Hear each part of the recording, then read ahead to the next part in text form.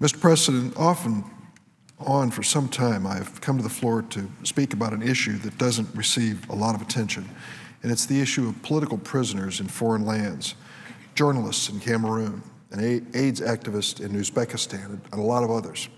Sadly, there's no shortage of political prisoners in this world. They languish in horrible prisons in places like Iran and North Korea. Today, I want to focus on a number of them, and I preface my remarks by apologizing for mispronouncing names. Some of these are extremely difficult names for an American to pronounce, particularly one from the Midwest.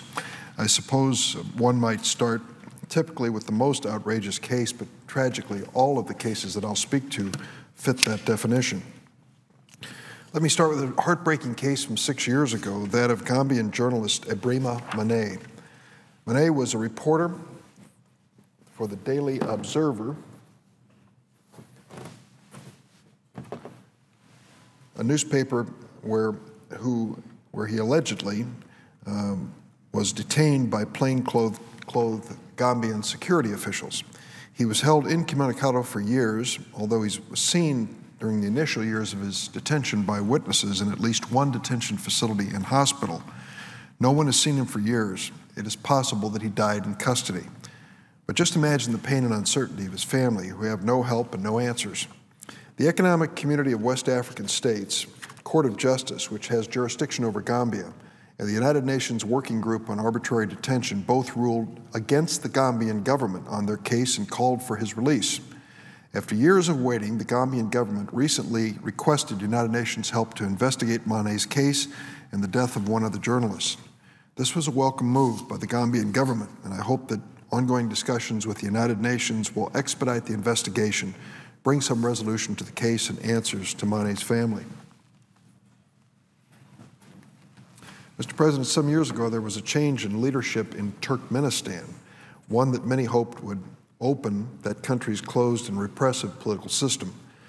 Unfortunately, President Berde Mukhamaedov has yet to meet those modest expectations. You'd think in a country where the president wins an election with 97% vote and where there's an annual week of happiness, the Turkmen leadership could be more gracious to its political opponents. Unfortunately, the following examples demonstrate just the opposite.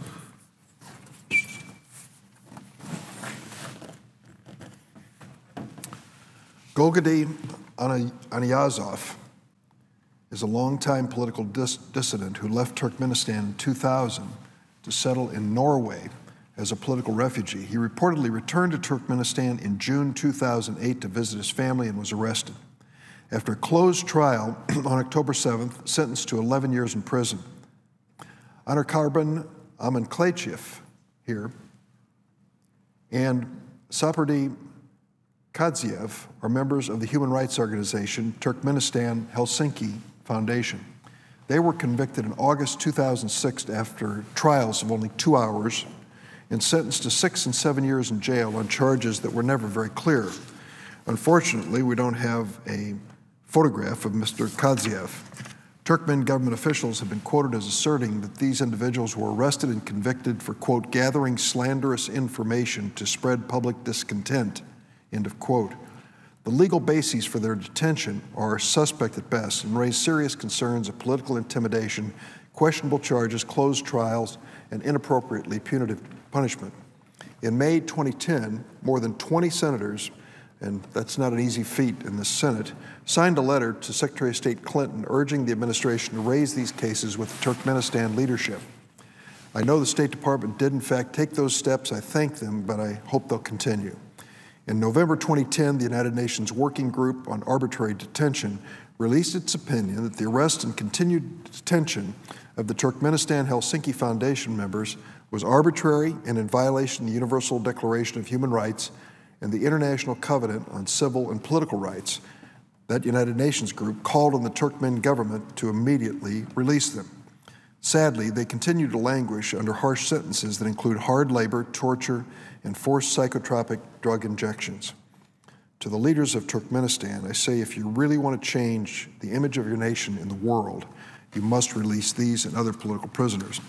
Mr. President, it's hard to believe that in Europe, there's still one regime like that of Alexander Lukashenko. He's often known as the last dictator of Europe. Now, I've been to Belarus twice, once with a Helsinki Commission group led by Senator Cardin of Maryland, where we actually met this President Lukashenko. Most recently, I went there after a highly suspect 2010 election held in December. What was egregious about this election was that President Lukashenko, on the night of the election, beat up and arrested all the candidates who had the nerve to run against him, as well as hundreds of Belarusian citizens who showed up in central Minsk to protest his actions. Lukashenko's barbaric behavior and that of his KGB henchmen, and that's right, Belarus still has something called a KGB, earned him sweeping condemnation from Europe and the United States, isolating his nation and hurting his own people. This photograph, sadly today, a year and a half after this outrage, Lukashenko's still holding this man, this presidential candidate, Mikalai Statkevich, who was sentenced to 6 years in medium security prison for having the nerve to run against Lukashenko. At least 6 and as many as 13 other protesters from the election still sit in jail. This is outrageous in Europe today, or anywhere on the planet for that matter. It is time for President Lukashenko to let this man and these people go. Next, Mr. President, I turn to Vietnam. Although our bilateral relationship continues to improve with Vietnam, we cannot ignore the troubling disregard for freedom of speech in that country. It's illustrated by the unfounded detention of a popular blogger, Nguyen Van Hay, known as Dieu Cay. Let me show you this photograph of him. He's the head of the Free Vietnamese Journalist Club, and as such, Cay's been detained almost continuously by Vietnamese authorities since 2008, when he was convicted and tried for trumped-up tax evasion charges. In 2009, the UN Working Group on Arbitrary Detention highlighted Cay's case, as well as the illegal arrest and continued persecution of a number of other internet bloggers. In October 2010, on the day Cay was due to be released, having fulfilled a sentence, he was transferred to a new jail, rearrested for violating a security provision that prohibits propagandizing against the government. The propaganda in question, a 3-year-old blog posting. The subject of his propaganda, freedom of speech and other issues considered by the government to be too sensitive, just as labor strikes and the trials of 2 human rights lawyers. Cay's arrest is part of a well-documented trend in Vietnam in which national security concerns have been cited as a pretext for arrest and criminal investigation. The State Department's Human Rights Report notes that the Vietnamese government is increasing suppression of dissent, increasing measures to limit freedom of the press, speech, assembly, and association, and increasing restrictions on internet freedom. The trend is clear and very concerning. Secretary Clinton noted in a speech last year on internet rights and wrongs, quote, "In Vietnam, bloggers who criticize the government are arrested and abused," end of quote. It's long overdue that Vietnamese leaders release Mr. Cay and stop harassing journalists and bloggers. Lastly, Mr. President, Saudi Arabia, our ally on many, many important issues, but also a friend with whom we have vast differences when it comes to basic freedoms and women's rights. Let me tell a recent story that is truly hard to believe. Since early 2012, the Saudi government has imprisoned 23-year-old blogger Hamza Kashgari. His crime? He tweeted an imaginary conversation with the Prophet Muhammad. That action sparked a spate of death threats, causing him to remove the tweet and flee to New Zealand in fear of his life. While stopping in Malaysia for a plane transfer, Malaysian authorities detained him until their Saudi counterparts swooped in and returned him to Saudi Arabia under arrest.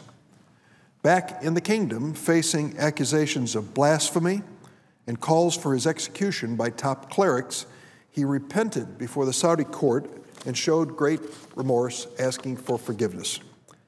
That was 4 months ago, yet he remains imprisoned, awaiting his fate, with no sense of when a decision will be made. I can imagine his actions sparking a debate in Saudi Arabia, but leading to calls for a death sentence for blasphemy in today's world, that is hard to believe. Saudi Arabia has initiated steps towards social, educational, judicial, and economic reform. We encourage them to do more. Immediately freeing Mr. Kashgari would be an important move. This man has suffered enough and deserves his freedom now. Mr. President, these are just a sample of the many political prisoners that still suffer in parts of the world. I want them and their families and the governments that unjustly imprison them to know that they are not forgotten. I and my colleagues here in the Senate will continue to do our best to draw attention to their plight, work for their release, and stand up for the cause of human rights in the United States and around the world.